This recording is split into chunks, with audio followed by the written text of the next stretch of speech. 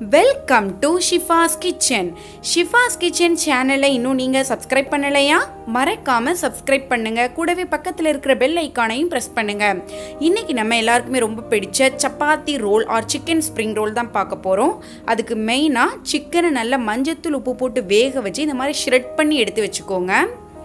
அதுக்கப்புறம் என்னென்ன வேணுங்கிறத நம்ம பண்ணும்போது பார்க்கலாம். ஒரு பேனில் 2 டேபிள் ஸ்பூனுக்கு ஆயில் ஆட் பண்ணிக்கோங்க.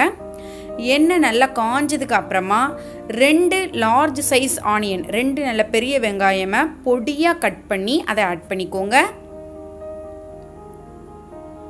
ஆட் பண்ணிவிட்டு நல்லா சாட்டே பண்ணுங்கள். நல்லா வதங்கணும், நல்லாவே சாட்டே ஆகணும். வெங்காயம் நல்லா குக் ஆகணும். அது வரைக்கும் நம்ம சாட்டே பண்ணிக்கலாம்.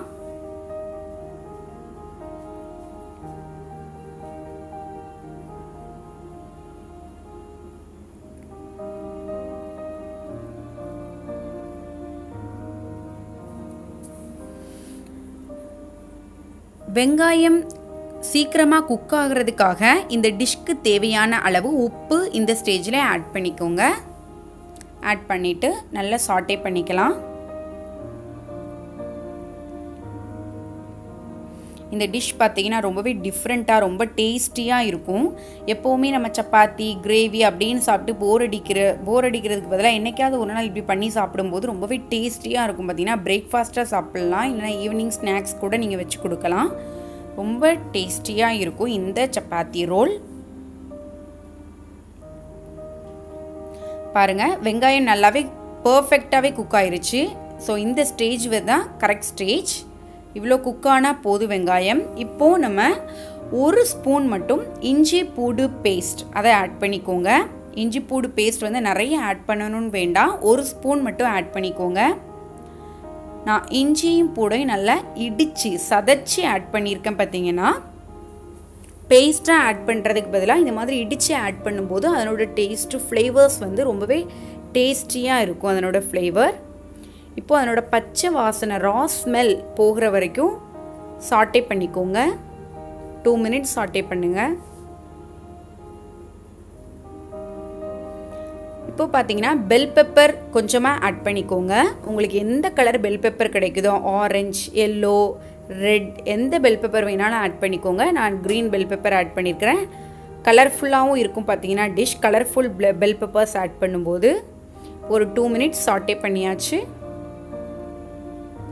இப்போது எல்லாமே ரா ஸ்மெல் போயாச்சு. இப்போ நம்ம மசாலாஸ் ஆட் பண்ணிக்கலாம்.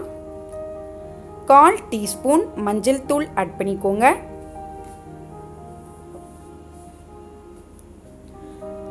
1 spoon garam masala powder add பண்ணிக்கோங்க.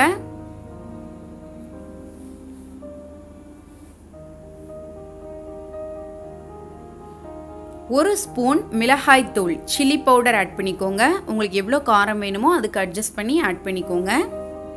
இப்போது மசாலாஸ் ஆட் பண்ணியாச்சு. இப்போ அதை அப்படியே நல்லா வதக்குங்க. ஒரு 2 மினிட்ஸ் சாட்டே பண்ணிக்கலாம். அதனோட ரா ஸ்மெல் எல்லாமே போகணும். அது வரைக்கும் சாட்டே பண்ணிக்கோங்க.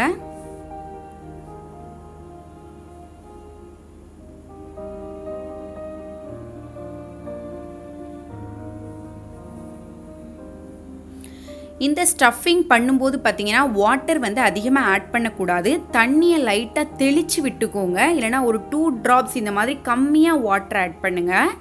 இல்லைனா ரொம்பவே கிரேவி மாதிரி ஆயிரும். பார்த்தீங்கன்னா இது கிரேவியாக ஆகக்கூடாது, நல்லா ட்ரையாக தான் இருக்கணும். ஸோ லைட்டாக தண்ணியை தெளித்து விட்டுக்கோங்க. எதுக்குன்னா மசாலாஸ் கரிஞ்சு போயிடக்கூடாது, அது போக அதனோட ரா ஸ்மெல் போகணும். ஸோ அதுக்காக தான் கொஞ்சமாக தண்ணி ஆட் பண்ணிக்கோங்க. ஆட் பண்ணிவிட்டு இந்த மாதிரி ஒரு 2 மினிட்ஸ் நல்லா சாட்டே பண்ணுங்கள்.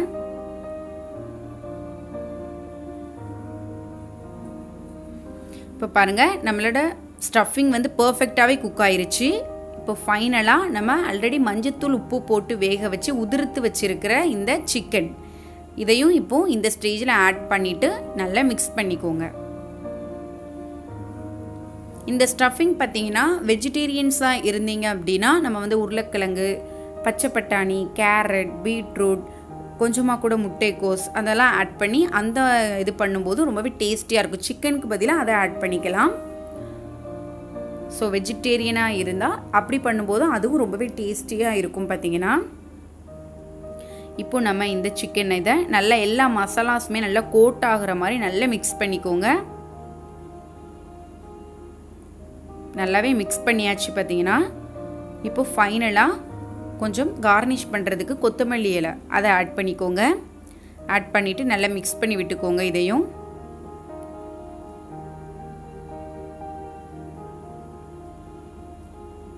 நல்லா மிக்ஸ் பண்ணிக்கலாம். இந்த ஸ்டஃபிங் பார்த்திங்கன்னா நம்ம வந்து சப்பாத்தி ரோலுக்கு மட்டும் இல்லாமல் ப்ரெட்டுக்குள்ளே இந்த ஸ்டஃபிங் வச்சு சாப்பிட்லாம். சிக்கன் தோசை அந்த மாதிரி தோசைக்கு இந்த ஸ்டஃபிங் வச்சு சாப்பிட்லாம். ஸோ இந்த ஸ்டஃபிங் வந்து எல்லா டிஷ்ஷுக்குமே பார்த்திங்கன்னா பேஸ். கட்லெட் கூட இந்த ஸ்டஃபிங்கில் தான் நீங்கள் பண்ணலாம், சிக்கன் கட்லெட்லாம். ஸோ அதனால் எல்லா டிஷ்ஷுக்குமே இந்த ஸ்டஃபிங் வந்து பேஸ் பார்த்திங்கன்னா இது ரொம்பவே எம்மியான டேஸ்டியான இந்த சிக்கன் ஸ்டஃபிங் வந்து ரொம்ப டேஸ்டியாக இருக்கும் பார்த்திங்கன்னா.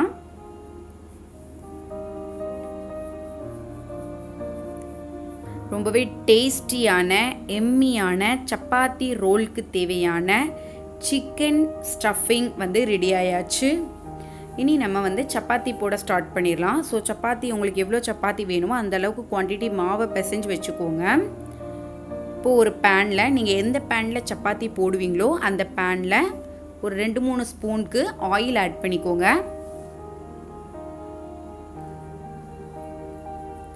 எண்ணெயை நல்லா ஸ்ப்ரெட் பண்ணி விட்டுக்கோங்க. எல்லா இடத்துலையும் பரவுற மாதிரி எண்ணெயை நல்லா ஸ்ப்ரெட் பண்ணி விட்டுட்டு இப்போ நம்ம வந்து சப்பாத்தி போட்டு எடுத்துடலாம்.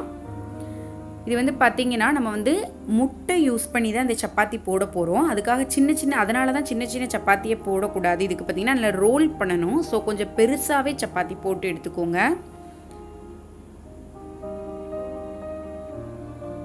இப்போ மேலே கொஞ்சம் ஒரு 2 ஸ்பூன் ஆயில் ஸ்ப்ரெட் பண்ணி எல்லா இடத்துலையும் ஸ்ப்ரெட் ஆகிற மாதிரி ஸ்ப்ரெட் பண்ணி விட்டுக்கலாம்.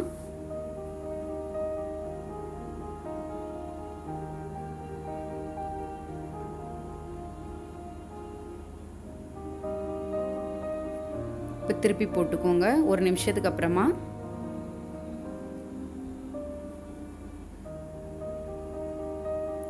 இப்போ அகைன் நம்ம நார்மலாக எப்படி சப்பாத்தி திருப்பி போடுவோமோ அந்த மாதிரி ஒரு 2 மினிட்ஸ் மட்டும் திருப்பி போடுங்க.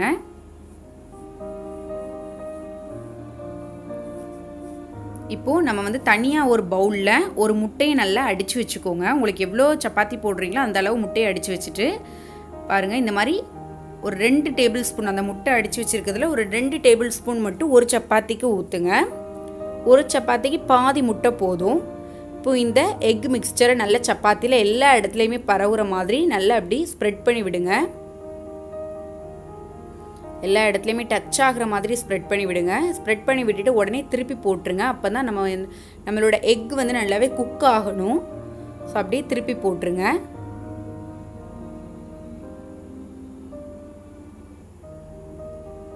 நல்லா எக் வந்து நல்ல முட்டை வேகணும் பார்த்திங்கன்னா. சப்பாத்தியும் வேகணும் முட்டையும் வேகணும். திருப்பி போட்டு வேக வச்சு எடுத்துக்கலாம். கொஞ்சமாக ஒரு ஸ்பூன் ஆயில் ஆட் பண்ணிக்கோங்க மேலே. இப்போ பாருங்கள் முட்டை நல்லாவே வெந்துருச்சு. பர்ஃபெக்டாகவே எக் வந்து நல்லாவே குக் ஆயிருச்சு பார்த்திங்கன்னா. திருப்பி போட்டுக்கோங்க. பாருங்கள் நல்லாவே எக் எல்லாமே நல்லாவே குக் ஆயிருச்சு. ஸோ நம்ம வந்து சப்பாத்தி வந்து ரெடி ஆயாச்சு. இந்த மாதிரி எவ்வளோ சப்பாத்தி வேணுமோ அத்தனை சப்பாத்தியுமே போட்டு எடுத்துக்கோங்க. போட்டு எடுத்துட்டு இப்போது இந்த சப்பாத்தியில் எக் லேயர் இருக்குல்ல அதை மேலே தெரிகிற மாதிரி வச்சுக்கோங்க. அதில் வந்து இப்போ பார்த்தீங்கன்னா மயோனைஸோ சீஸ் ஆர் ஏதாவது கார்லிக் பேஸ்ட் tahini பேஸ்ட் கூட உங்களுக்கு எந்த பேஸ்ட் ரொம்ப பிடிக்குமோ அது வந்து லைட்டாக ஸ்ப்ரெட் பண்ணி விட்டுக்கோங்க சப்பாத்தி மேலே. நான் இன்றைக்கி எதுவுமே ஆட் பண்ணலை. உங்களுக்கு பிடிக்கும் அப்படின்னா கண்டிப்பாக அதில் ஸ்ப்ரெட் பண்ணி விடுங்க. இப்போ நம்ம பண்ணி வச்சுருக்கிற சிக்கன் ஸ்டஃபிங்கை சென்டரில் அப்படி வச்சுக்கோங்க. அந்த சிக்கன் ஸ்டஃபிங் கூட பார்த்தீங்கன்னா கொஞ்சமாக ஃப்ரெஞ்ச் ஃப்ரைஸ் ஆட் பண்ணிக்கலாம்.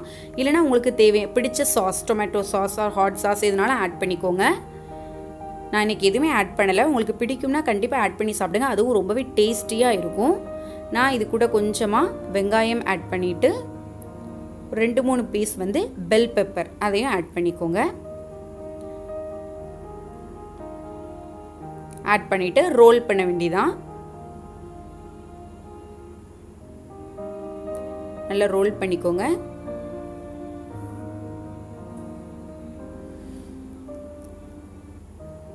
ரோல் பண்ணிவிட்டு tissue paper R aluminium foil, உங்களுக்கு வந்து நல்ல சூடாக கொஞ்சம் நேரம் சூடாக இருக்கணும் அப்படின்னா அலுமினியம் ஃபாயிலில் ரோல் பண்ணி வைங்க. நான் இன்றைக்கி டிஷ்யூ பேப்பரில் ரோல் பண்ணுறேன்.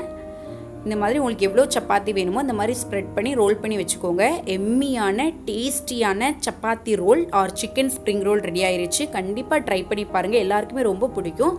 முக்கியமாக குழந்தைங்களுக்கு ரொம்பவே பிடிக்கும் இந்த டிஷ். பார்த்தீங்கன்னா டெய்லி நம்ம வெறும் சப்பாத்தி கிரேவின்னு சாப்பிட்றதுக்கு இது டிஃப்ரெண்ட்டாக ரொம்பவே டேஸ்டியான ஒரு டிஷ். நான் டீட்டெயில்ஸ் எல்லாமே கீழே டிஸ்கிரிப்ஷன் பாக்ஸில் கொடுத்துருப்பேன், செக் பண்ணிக்கோங்க.